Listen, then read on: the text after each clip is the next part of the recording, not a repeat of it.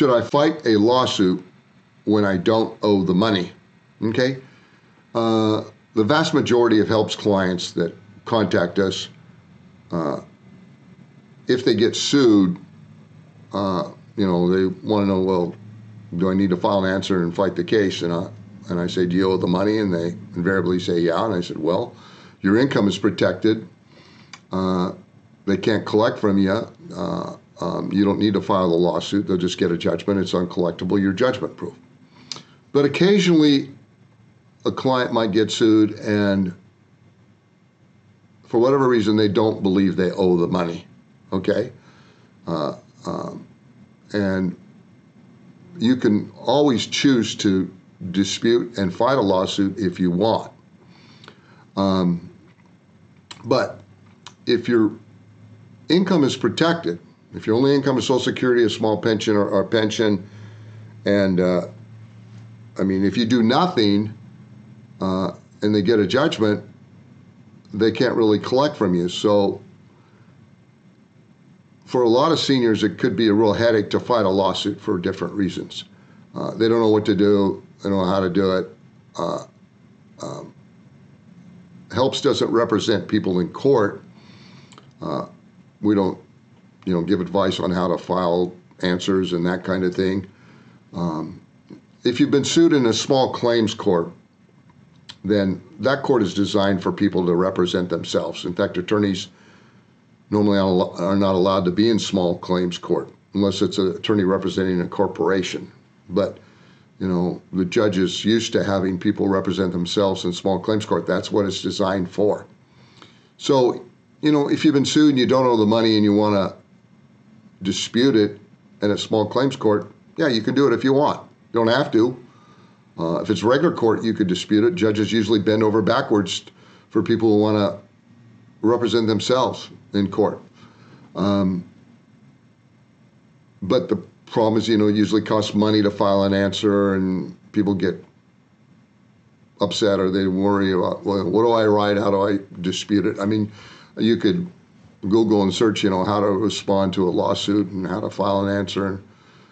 But sometimes I'll tell people that don't owe the money, or say they don't owe the money. A lot of times they might really owe the money. It's just, they believe for whatever reason that it's not just, or maybe the interest shouldn't be what it is. But if your income is protected, and Social Security and a pension, and you're lower income and don't have anything else that they can, you don't have to file an answer. You can just let them get a judgment, and it's absolutely meaningless. So I guess that's the message, is that even if you owe the money, or even if you don't owe the money, and you're judgment proof for the reasons that we've talked about here on HELPS, your income, Social Security, or pension, and it's protected, it can't be taken from you. Even if they get a judgment against you, they can't collect from you. But if that really, you don't like that idea, you can always choose to fight the lawsuit. But I guess my message is, if you don't owe the money, you can also choose to not file the lawsuit and say, so what if they get a judgment? I'm not going to have to pay it. So that's the message. It's up to you. You can fight it if you want. You don't have to.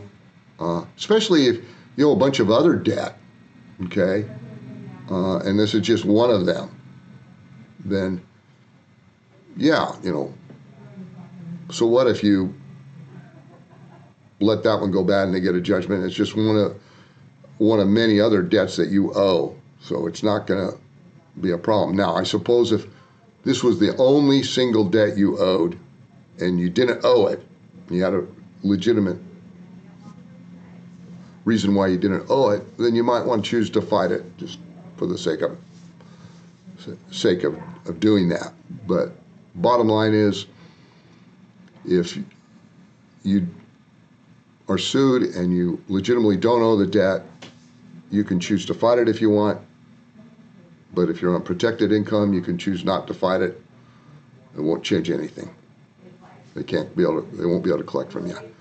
So hopefully this answers that question. My name's Eric Olson, Executive Director of HELPS nonprofit law firm. Our message to seniors is that federal law protects their Social Security, their pension, their disability, or VA benefits. Can't be taken from them. It's protected. Under federal law, if you're represented by an attorney, debt collectors have to leave you alone. That's what we do, is represent seniors nationwide who owe debt they can't afford to pay in order to stop collector harassment. We also educate seniors how they can maintain their financial independence. So hopefully this may have answered a question you have. You can look at other videos on our YouTube page, and please subscribe to our YouTube page, and you have a great day.